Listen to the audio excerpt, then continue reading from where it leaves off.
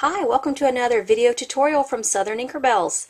This is the card that I designed today for my Mojo Monday.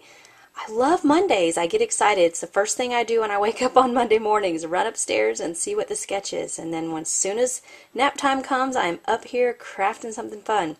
This is what I came up with this week. You'll be able to see the sketch above this on the blog. I chose to use my owls today because that is what the theme is for this week, is our two-step owl punch. And it's really neat. It comes with all the pieces that it takes to make the owl. So here's the owl's, well, let's see, out of the glare here. Here's the owl's body.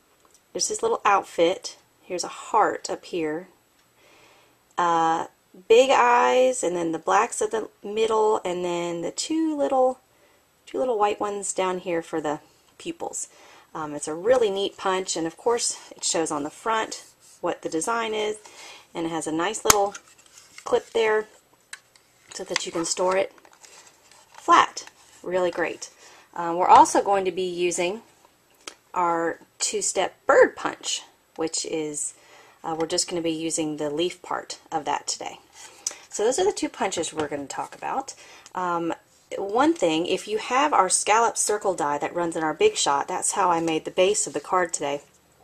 And then I scored just along the back so that you would have a nice little bend in it, and that's how it will stand up, just like that.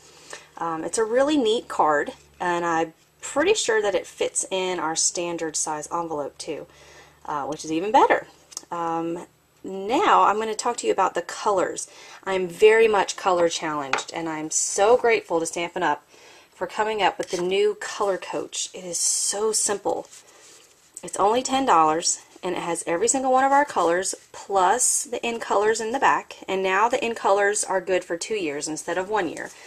But I knew that I was using Always Artichoke for my leaves, so what I did was I flipped through until I find Always Artichoke, which is right here, and then I flipped it over, and on the back it has a Dynamic Duo, which is the two colors, kind of a monochromatic. This is Always Artichoke, and this is River Rock. It's kind of hard to see. But then they also have, I wonder if I can zoom in, they have a creative combination, which in this case is Always Artichoke, Crumb Cake, and Bashful Blue. And then they have a sweet set, which is Artichoke, So Saffron, and Cajun Craze, which is what I used today. So I decided to go brown, and then saffron, and then Cajun with my colors. Had to use the blue for the background for the sky. But this is the neatest thing. I really, like I said, I'm very color challenged, and there's even a place in the back for you to put color combinations that you like yourself that Stampin' Up! Did not recommend. I highly recommend this tool for those of you who don't have color sense, just like me. So that is how I decided my colors. Then what I'm going to show you is how to make clouds, and you, I am so sorry to say, will not be able to see on this card that there are white clouds in the back. I'm going to show you how to do it, and you can try it at home. What I used is our white craft pad. Now craft is different than classic. Our craft is a little juicier, and most people use it for embossing. In this case, we don't have white classic ink, so you have to use craft. So just going to open that up. I got my sponge dauber. I've talked about these a lot, and I just keep it over here to the side whenever I need it. And I'm just going to punch a good bit, and then I'm just going to, I don't know if you can, maybe you can see that? I just kind of swirl it around, kind of swirl them together. And you won't be able to see this. Oh, I hate it that you can't see it, but maybe you can. I don't know. Oh, there's a glimmer. You'll be able to see that there is some texture and a little bit of color differentiation there. You'll be able to see it when you try it yourself, but don't be intimidated by clouds, because that is the easiest thing to do. Now the next thing I did, let's see, maybe you can see kind of the clouds. You see a little bit of texture on the back, not sure. Another thing that you'll notice with this card versus this punch is this little piece right here. It's the little head piece, and I learned this from another lady. That piece is not on our punch, so if you want to have a continuous color on their head too, and you don't have to,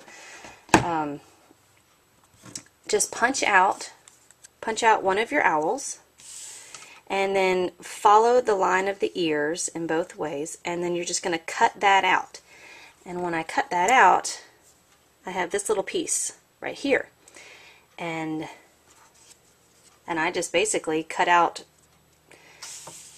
a saffron piece and a Cajun piece out of this little part right here and stuck it right on top, and it fits just like that.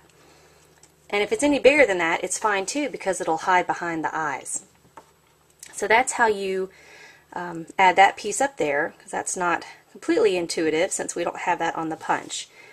Here's another little thing I want to show you. This is the leaf that I used to make our border here. And again, that came from our two-step bird punch. What I did, let me zoom in here. Remember, we have a paintbrush end of our marker and a journaling end. So I'm going to use my paintbrush end, and I am just going to color along the stem. And if you want it to be a full stem that you'll see on a card that I'm doing later this week, you can do it like that.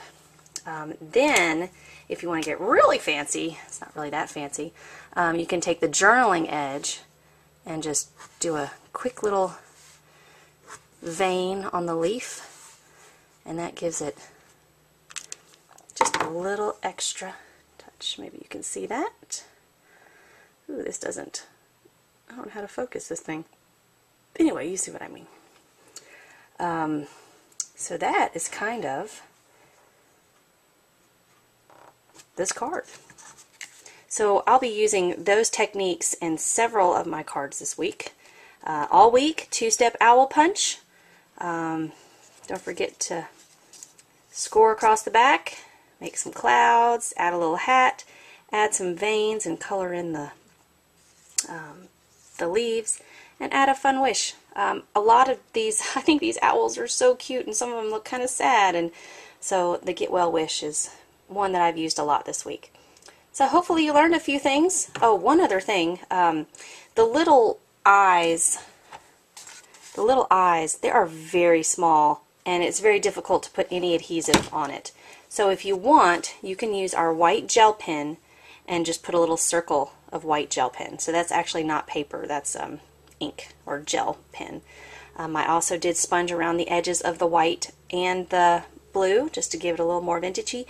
And I did, in all my punch art, I take my dauber and sponge around every single piece just to make it look not so harsh. So hopefully you like my card. I'm very proud of it. Hope you learned something, and I'll see you next time. Thanks!